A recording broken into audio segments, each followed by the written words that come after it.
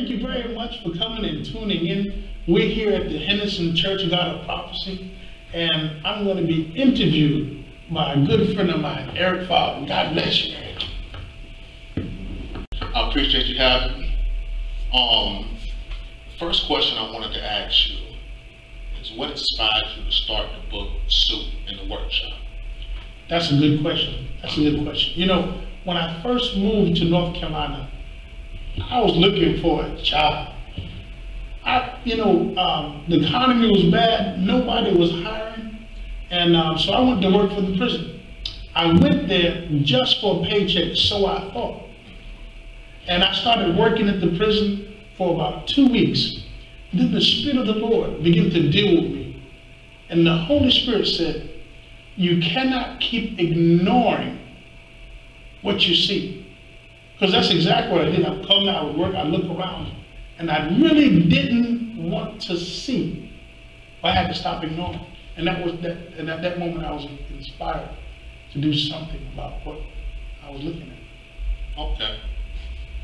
Now, before we get the first story in the book, the guy B.H., I'm sure me and a lot of other people wanted to know, how did you come up with that name in particular? B.H. is something because these are actual people. The story has two different people's perspective. And B.H. is just to remind me. When I was making my notes, I put it there and I just kind of left it there. Okay. But they were actual people, and those stories actually really happened. All right. Now, the thing about this book, it ain't too thick. A lot of people don't want to read something too long, so it's short, sweet, got a lot into it. But I want to know, how long did it take you to write the book? It took approximately 2 years to write this book. It's funny because I would write a sentence, and then I'd ask my family to come and read it to me and ask, well, did it make sense to you? So it took me about 2 years actually to put this book together. I wanted to make sure, that's why the lettering, if you look at it, there's large print, because it needs to be appealing to everybody, the younger and the older. Now, the second story, which is another favorite of mine, prevention. What does that mean to you? And can you give me an example? Well, we are people of prevention. We have preventive medicine. We put locks on our doors to prevent somebody from coming in. We're living in a society of prevention, and it's true. An ounce of prevention is worth a ton of regret. And believe me, you will regret it if you go to prison. And it's easier to prevent something than it is to fix it once someone has gone into the system. I mean, the system is designed to keep you there once you go in. They call it the revolving door, going in and out. So we want to get the young kids. I was talking to a pastor friend of mine. And I said, Pastor, we got these young boys in Sunday school class and stuff like that. Let's get it into their hearts not to go to prison at a young age. So we want to prevent. So by reading this, getting this information in the young minds and hearts, I honestly believe it will prevent this massive incarceration. Okay. And for all the people that's trying not to go to prison, what would you say the first step to prevention is for them? The first step of prevention is knowledge. Because when you know better, you do better. The information in here, first of all, it talks about, prison life.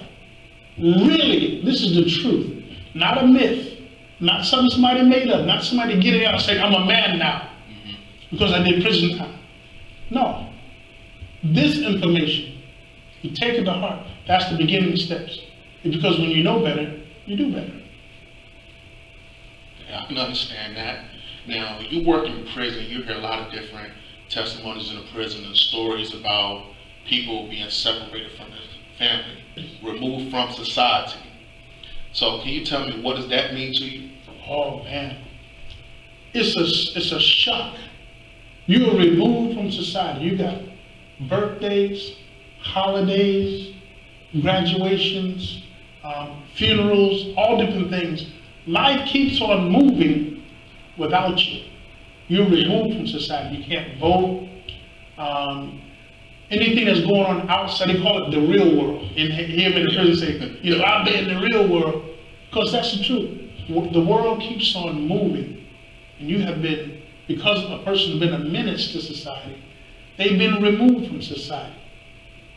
And another point about that is,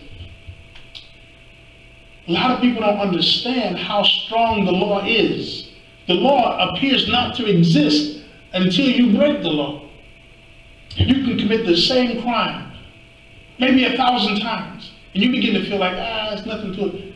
But once you get arrested, you'll see the strength of the law. The first thing that you lose is your freedom in your own hands. You can't go to the bathroom unless you have permission. You can't eat without permission. Instantly, the strength of the law will remove you from society. Another thing too I wanted to ask you, I know you work at the prison, so you see and hear things like this firsthand, but does it affect you? How does it affect you seeing these things and just being so hands-on with these type of things every single day? Once I had to face the facts and stop ignoring it, I was mad.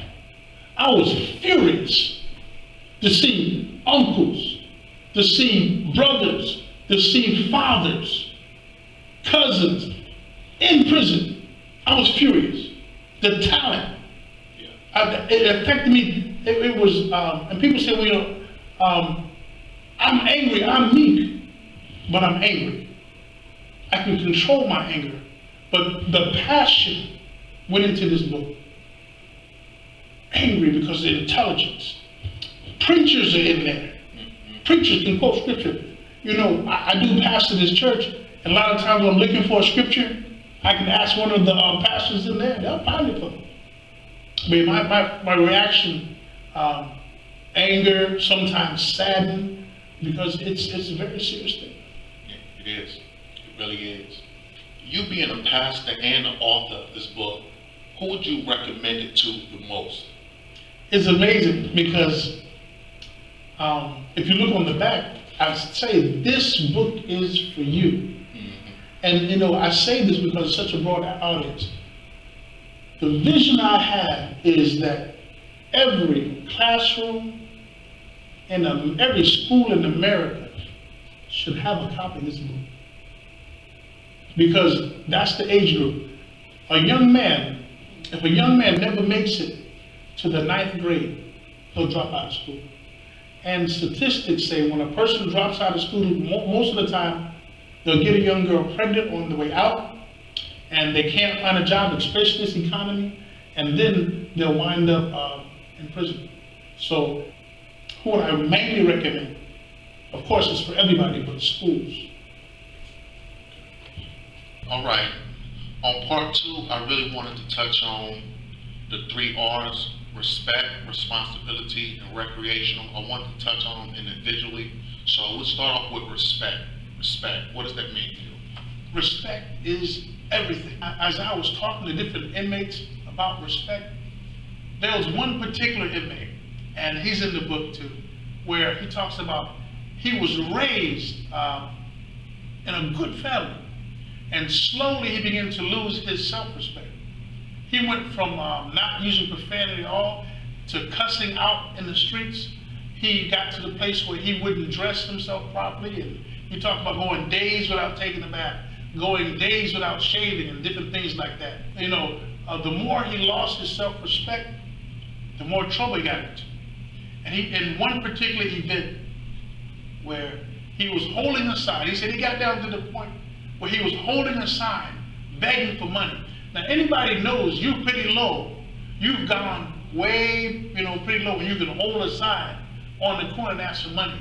But he went to a particular area where there's a lot of traffic and different hotels and things like that. He saw this limousine pull up. He thought, oh, what a big payday. And as the limousine pulled up and the window came down, he saw his classmates. It was his class reunion. And the people getting to laugh at him and tease.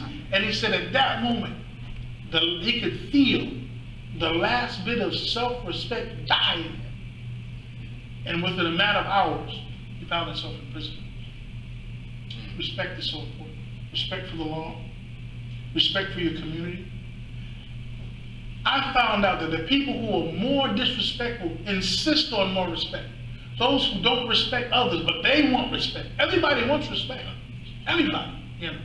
And you find people who are very disrespectful. When you disrespect them, man, don't diss me, you know. But what about you blasting your music so loud, can't nobody else hear? What about robbing other people? What about, you know, no matter what, I mentioned this, no matter what country you're in, it's wrong to take another man's life. It's wrong to take another man's property or damage somebody else's property. It's wrong to rape. So of course, you know, not respecting others and doing these things will definitely get you in prison. Okay, responsibility. Wow, that's a good one. Responsibility. There is no freedom without responsibility. Freedom and responsibility run congruent. You take a child who's very responsible, the parent gives them freedom. You take another child who's not responsible, and he wants to borrow the car keys. No, you ain't taking my car because I don't believe you're going to come back. Freedom, the freedom and responsibility goes hand in hand. Yeah. And you take when a person is irresponsible, you automatically lose your freedom. It's true in a home setting and it's true in society. An irresponsible person gets thrown into prison, being removed from society because they're irresponsible. They fight, they throw tantrums like a child, they take anything not belonging to them, but they have a sense of that they can just take anything whether they pay for it or not. And society can't handle irresponsible people. You be removed. Okay. And the last one, which is my personal favorite, and it's something that we all need, recreation. Recreation, outstanding. You know, one of the questions that I asked inmates, why did you get arrested? Their response is, I was just having fun. Just having fun. And yet, their fun got them into prison. Recreation, I challenge the type of songs, because we're living in the day where songs are singing about murder as recreation. Murder is recreation, you know. And we need to understand that that's just a song, and you start living out that, you're out there, you're calling yourself having fun, and you're doing a drive-by shooting. Remember, it will always be the same. Thou shalt not kill. And we need to begin to let our young people know that's not recreation. Recreation should have what I call the LFF. Your recreation should be legal. Your recreation should be fair. Because if I'm having fun at your expense, that's not recreation.